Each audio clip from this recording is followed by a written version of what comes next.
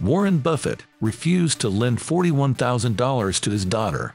Warren Buffett never spent much money on his children. His daughter Susan once asked him for a loan. She needed $41,000 for a kitchen renovation. Her baby's high chair didn't fit in the room. Buffett responded, "Go to the bank and do it like everyone else." Buffett's first child slept in a dresser drawer. Buffett converted it into a space for the baby. His second child's crib was borrowed. In 1977, each of his 3 children received $90,000. It wasn't a gift from their father. Buffett only gave his children money for Christmas. The money was their inheritance from their grandfather's farm. Buffett's children attended public school. They went there by bus. They also had to do chores around the house. Their allowance was 75 cents. The children didn't know about their father's success. Buffett intends to only leave each of them $2 billion. He said, "You should leave your children enough so they can do anything, but not enough so they can do nothing." Buffett has pledged to donate 99% of his wealth to charity.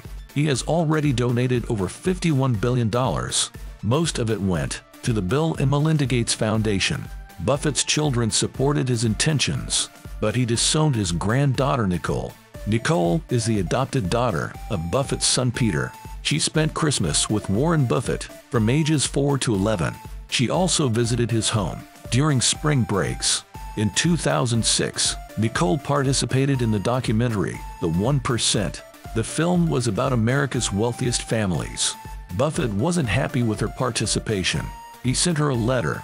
"I have not emotionally or legally adopted you as a grandchild, nor have the rest of my family adopted you as a niece or a cousin." Nicole was cut off from the family fortune, but she pursued her passion for art. She began exploring non-fungible tokens. Buffett supported Nicole's NFT-based art. He mailed her for the first time in years. But Buffett's frugality is not limited to his children. Bill Gates recalled his trip with Buffett to Hong Kong. Buffett offered to pay for their lunch at McDonald's.